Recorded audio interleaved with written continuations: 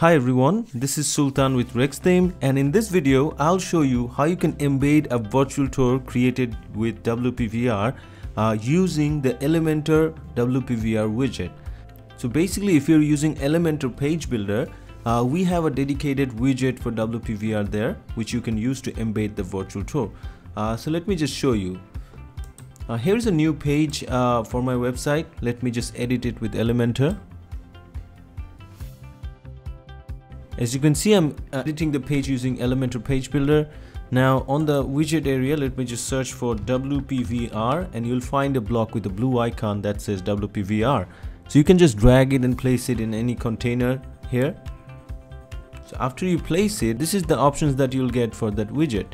So let me tell you how you can find the ID. On the tour you created, on the general settings, you'll see there is this section that says for Gutenberg, select tour with ID on WPVR block setting 490 or any other number that is here. This is basically the ID of the tour. So what I'll do is I'll just copy this, go to Elementor and use that ID as the tour ID. So now you see the preview has loaded. By default, it will be loaded in 600 by 400 pixels, but I can change the width and the height.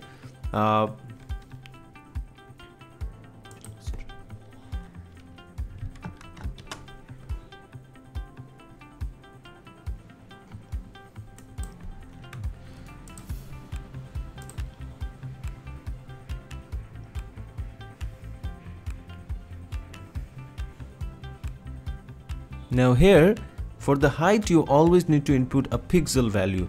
So if I want the height to be 700, I'll just have to input 700 pixel. Alright, so if you don't input the pixel, the tour will not work. Okay, now for the width, I can either use a pixel value, a percentage, or I have another tag which I'll show you. So let me just use the pixel value first. Let's say 800 pixel, and